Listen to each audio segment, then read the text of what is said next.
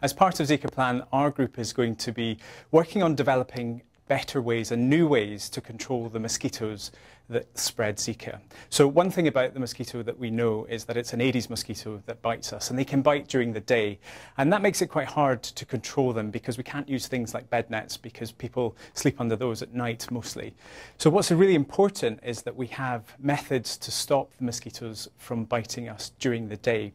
So part of our plan is to develop novel repellents that can be impregnated into clothing, but also impregnated into plastic, which can allow us to develop things like footwear, bracelets even, and perhaps even jewellery that you could wear that would repel mosquitoes. And we're working on chemicals that have a sort of spatial repellent effect that can keep the mosquitoes away.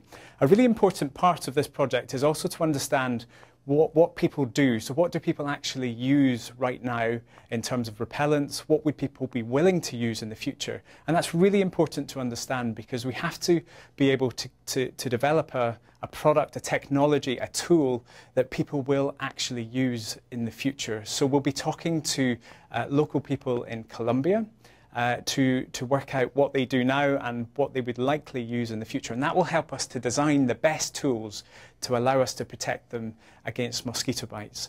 We're also going to be doing a mathematical modelling study to work out what level of protection we actually need to achieve to reduce Zika transmission.